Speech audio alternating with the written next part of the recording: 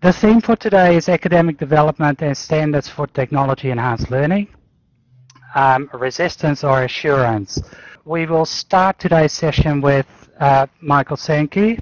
Welcome, Michael. Thanks, Hank. Michael is currently the Deputy Director of Learning Transformations at Griffith University, and he has started fairly recently at Griffith. He's also the Director of ACODE Learning Technologies Leadership Institute, and so he's been involved in the ACODE benchmarking process, and that's mostly what he will be talking about today. So I will stop talking and hand over to Michael. Thanks very much for joining us, Michael. It's a pleasure. Michael will be presenting for about 15-20 minutes. If you have questions, you can use the chat room. And then after that, hopefully we'll have a little bit of a discussion about this. So, over to you, Michael. Thanks, Hank. It's not just about the benchmarks that we're talking about. We're talking also about where we're going in relation to standards for course environments as well. So I noticed the slides of the aspect of the slides has changed a bit, so it's thrown a bit of the text out. So hopefully, as we progress through, that won't affect it too much, but we'll see how we go. Okay. So we are talking about, we know students are seeking some form of consistency within their courses and units, especially in their online environment, but also in their face-to-face environment as well. We also know that TEXA is very interested in this. With discussions we've had with TEXA, they started early in terms of, with the threshold standards and things like that, but now they've got them kind of under their belt. They're starting to look at other areas within the higher education network, and part of that is to look at the consistency for learning outcomes between face-to-face and online courses. Now, this means that institutions really have to have some quality processes in place to ensure quality of both the course level and the process level. So that is at the unit level, or course unit level, but also at university processes and things like that. Now, they've had the process part going for a while, but now they're starting to think very seriously about standards at the course unit level. And so I think it's on the 5th of May. There's the first meeting of a think tank around that in the online environment, where I think 5 or 6 of us are getting together to talk that through. So I'm representing ACODE at that in that meeting. And there'll be Belinda Tynan from RMIT, Gregor Kennedy from Melbourne, Beverly Oliver from Deakin, and there's somebody else, and the name escapes him right this second. But we'll be getting together with TEXA to talk about what that might look like as we move forward. Now, as we move forward, I think the role of the TELedvisors is actually really important, because we aren't a village by ourselves. We are all villages within our institutions, but we're going to be raising up a new child. And across the sector, we need to be a village. And so as this new child is born, we need to nurture that child into being and have some input into the way in which our institutions are feeding into this process. Each institution will get a chance to feed into this process, and we need to be on the front foot in relation to what that might look like. So at 2 levels, so at the unit course level, and also at the process level, the institutional level processes that this might entail. And so just a wee bit of history about that first, in terms of where we've come from benchmarking. So now we see that this aspect ratio has caused a bit of problem here. But for a number of years, so even going back to 2014, we know that the higher education university sector has been looking at how to evaluate and benchmark certain elements of their practice.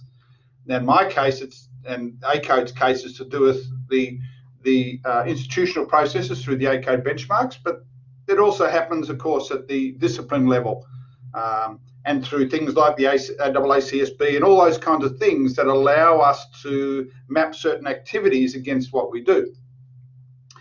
TEXA particularly is interested in, as you see, the circled part here, the purpose of benchmarking is not to standardise all courses and all assessment outcomes, but to reveal variations and establish whether those variations arise from individual nature of a course or the student cohort, or from variations in quality of academic standards. And that's getting down to the nub of where they're looking at. So yes, they acknowledge that there are variances, and there'll be lots of variances, but that there is a standard that's being applied and being benchmarked across other institutions. So they go on to say through their guidance note around benchmarking, threshold standards do not prescribe any particular process, but here are some indicative elements that could contribute to meeting the expectations for benchmarking in the threshold standards. So then they go on to talk about evidence that could be which comes through benchmarking reports and follow-up interviews and things like that. So they are certainly looking towards institutions to have processes in place as they move through into this notion of the quality assurance in the online space. So yes, we've had the ACODE benchmarks for technology enhanced learning, and we have got a major activity happening in Brisbane in June this year, which you may or may not have heard about at this point. But if you haven't, if your institution isn't involved, I would encourage you to promote that thought with the powers that be. In simple terms, and well, there's the formatting's really gone whoopee there. The benchmarks do look at institutional-wide policy and governance, planning for institutional-wide quality improvement, information technology systems, service and support, the application of technology-enhanced learning, staff professional development, staff support, number 7, student training and student support. I don't want to dwell too much on that except to give a couple of examples. So what we do in our benchmarking activities, that started, the regular journey around this started in 2014, where we got together in Canberra with 24 institutions. It continued on now every second year. ACODE are running a major benchmarking activity. Then with the year before last, 27 institutions were involved. And really, it's about having the conversations, sharing the knowledges that we have and learning from each other. And in that process, we start to, and against some performance indicators, of course, we start to see where each other stand and how others, it's a learning activity. So we actually start to understand how other people might be doing it a bit better than us in certain areas. We then extended that last year to the UK, where we had 17 UK institutions involved using the ACODE benchmarks in a summit over there at the Open University. Fantastic event. This is the ad for this one though. So here in Brisbane at Griffith, we will be hosting our benchmarking activity on the 25th and 27th of June, where institutions who have put their hand up to do this coming together to do that sharing. What's happened over the last couple iterations, 2014, 2016, we see across the top here that there are 8 benchmarks. Not all institutions have done all the benchmarks. We see that the X's mean those institutions that did it in 2014. This other C indicates that they did it in 2016. And so you see some have dipped in once, some have dipped in a couple of times. There's quite a few, particularly down the bottom here and up through here, that have been pretty heavily involved across this. To be involved, an institution does have to do 2 benchmarks. They don't have to do all of them. And you'll see in that the most popular benchmark is number 5, where 31 institutions, that has been done 31 times. Now, that is about staff training, staff support, I should say, sorry. So that seems to be the hottest topic. The least popular is number 7, benchmark 7. They've only had 11 instances of that, and that is student training. So are we training our students to use technology-enhanced learning from some centralised perspective? And we tend to avoid that one a little bit, tend to put that one in the too hard basket. Just taking a look at so benchmark number 5 was the most popular. So the first performance indicator in that says that a framework for staff development and technology-enhanced learning is part of the institution's learning and teaching strategy. And there are 5 indicators that you could choose to. So is it no staff development, some staff development partly aligned, staff development mostly aligned with the strategy, and extensive student staff development fully aligned with strategy. And we see that over the last couple of iterations, we've got a bit of a cluster map there, and percentage-wise, where institutions have placed themselves. So if we're looking at 5.1, the top one there, we see that in percentage terms, it's probably about 3% gave themselves a 1, 30-something% gave themselves a 2. The largest proportion gave themselves a 3. So some staff development partly aligned with strategy, 4, and then a couple of institutions have actually given themselves a 5. There's extensive staff development. Importantly, though, institutions just can't say that. They need to provide some evidence and some rationale as to why that might be the case. How effective is it? Well, from an individual's perspective, those taking part in the institutions, they're saying it's pretty good. We found that the activity personally very rewarding, so only one person in this particular survey found that it wasn't. I believe the outcomes of the summit will actively provide an impetus for change within the institution. Well, 80% reckon that is going to be the case. We do a follow-up survey with them, and I'll talk about that in a minute. I found most of the information I needed to provide credible evidence to address the performance indicators we undertook. So again, almost 90% said that they were able to do that within the context. Now it's not one person doing this, it's actually multiple people within the institutions undertaking this. And there was sufficient scope within the current suite of performance indicators in the benchmarks to cover technology-enhanced learning scenarios at my institution. So pretty strong endorsement for this particular activity. So Anthony McLaren, who's the head of TEXA, did come and provide the opening address at our last event. We did see that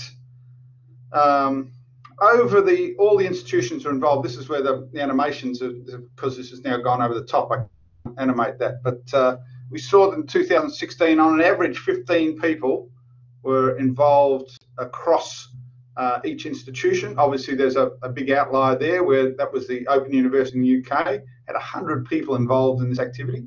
They were taking it pretty seriously, and that's why they ran their event in the UK last year. So 401 people. So taking the Open University out of there, 300 people were involved in Australia in their learning and teaching centres across the 27 or 26 in that case institutions that were involved. And from a personal level, I was personally able to make the right kind of judgments in relation to performance indicators to accurately represent institutional capacity within TEL. So these are the people who are undertaking these activities 2 years ago. Moving down to the course level. So the ACODE benchmarks assume that we have some kind of tool at our institutions that will mediate a level of course quality. And that's why people don't necessarily score that well on that particular indicator. So we have the OLC, the Online Learning Consortium Quality Scorecard or Toolkit that they offer. Of course, we have Quality Matters. New Zealand, colleagues in New Zealand have the e-learning guidelines. JISC run the e-learning quality standards. There's a European set associated with the e-excellence tool. The e-learning quality model comes out of Sweden. We've got the ICDE, the International Council of Distance Education have a quality standards. ASCOLITE through DOM are very heavily involved in trying to create some standards as well. And we have the Commonwealth of Learning that have standards. And of course, not of course, but ACODE has some threshold standards for online learning environments as well, which are in the draft form, which we've been trialling for the last year across 3 or 4 institutions to get feedback from them on these standards as we move forward.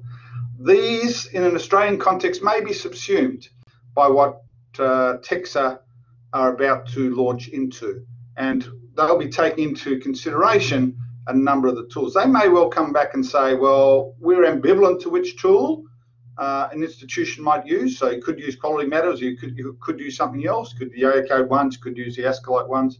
But ultimately, there will be the need for institutions to apply some kind of tool to their online learning environments or standards across their online learning environments, particularly in relation to ensuring the consistency of those environments and the way in which they can look to some equivalency across the standards of the online learning. In the ACODE case, the course design and course shells, so there's 10 areas within the standards. We look at course design and course shells, welcome and course information, orientation and getting started information, learning outcomes and course objectives, the alignment within those, technology and online tools, learning activities, engagement and alignment, learning resources, assessment and feedback, support for learning, and usability and WC3 compliance. So they're the things that the ACODE ones look at, as do the comparative tools as well. We do think that the ACODE ones have a bit more of an Australian flavour than, say, the Quality Matters do, and they're built in a little bit of a different way. But let's see how they go, and let's see where TEXA comes down with this. I suppose from the TELedvisors perspective, what we're looking for is for as many people to be involved, as many of you guys to be involved in this as possible.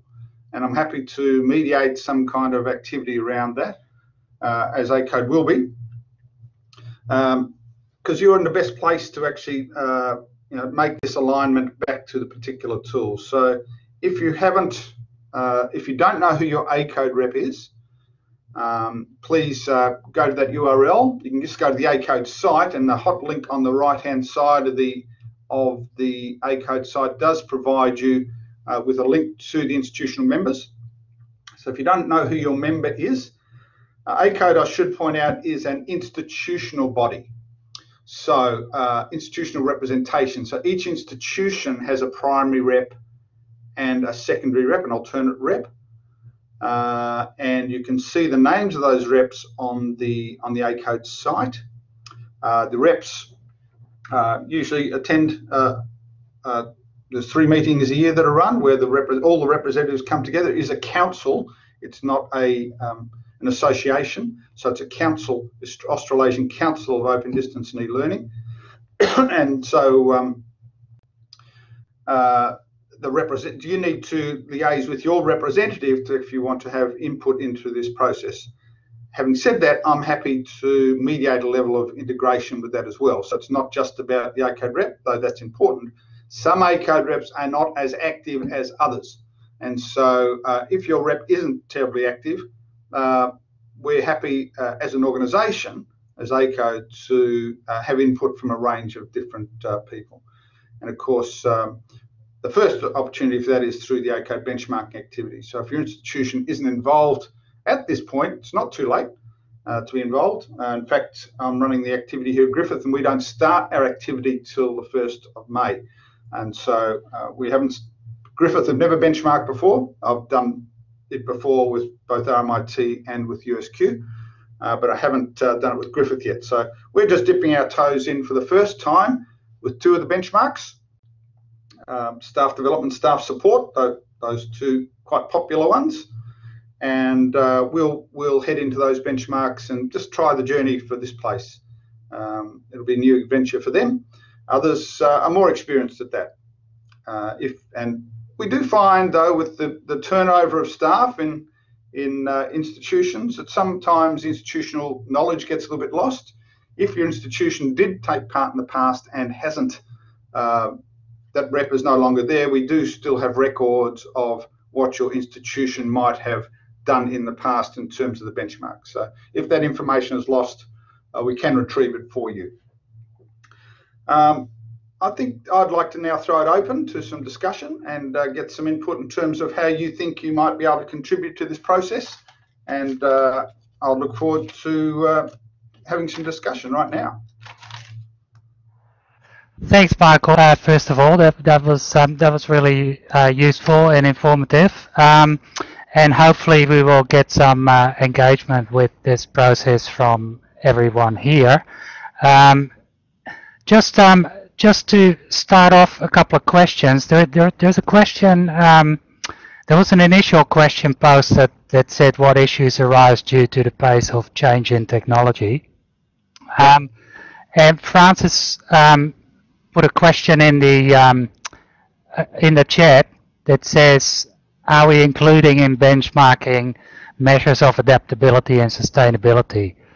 Yeah, so the benchmarks do cover sustainability. Right. There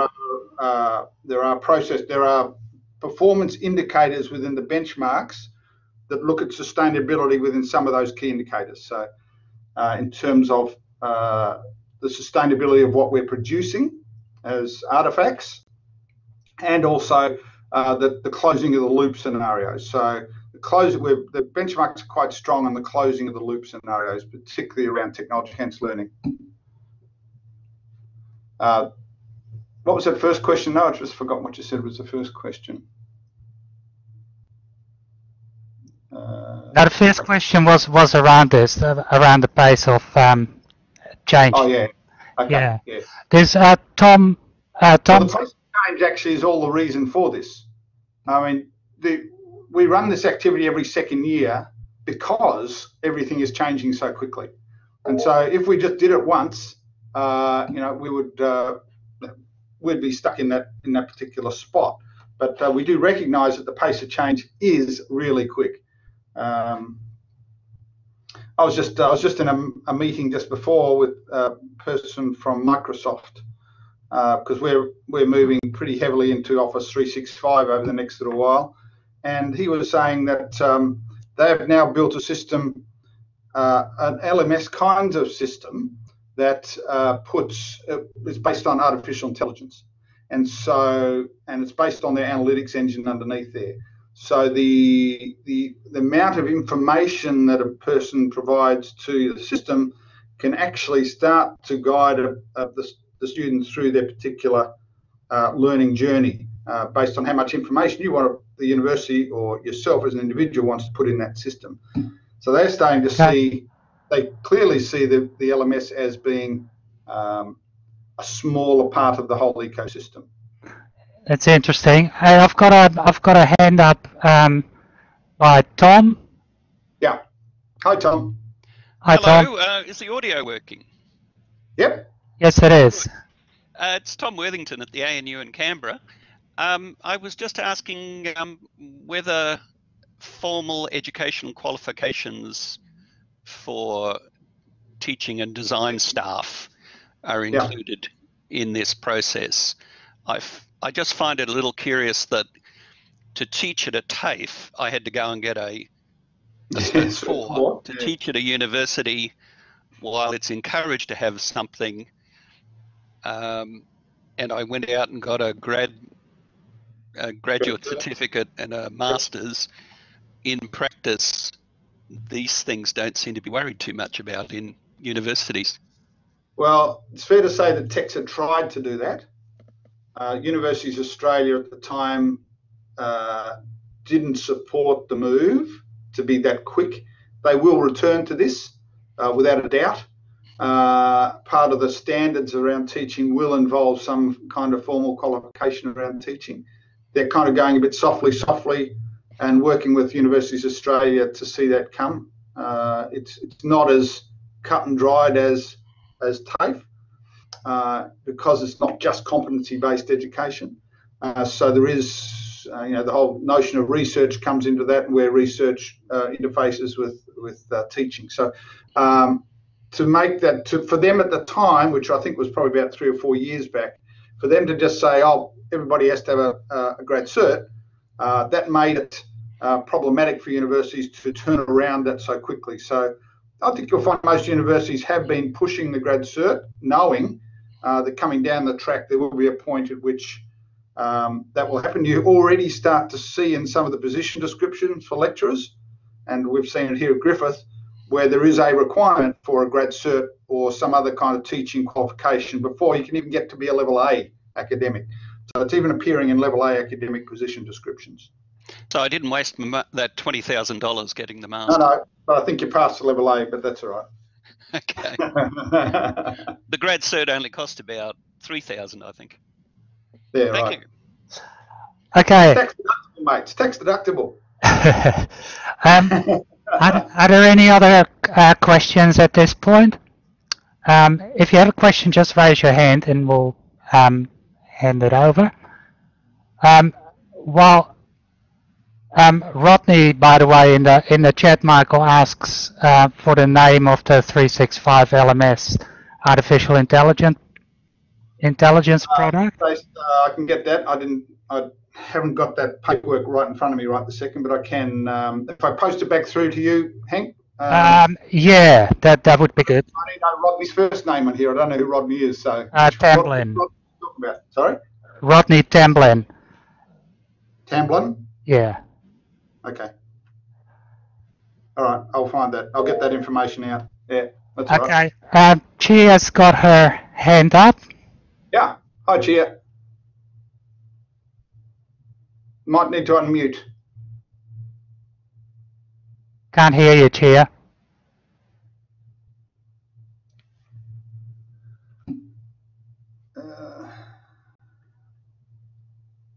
All right.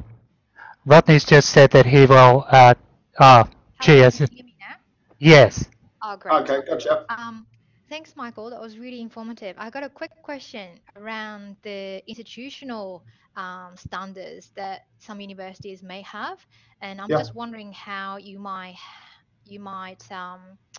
make sense of it. So, how does this benchmarking standard from ACODE would help and inline or complements the institutional benchmarks or standards that some universities may have?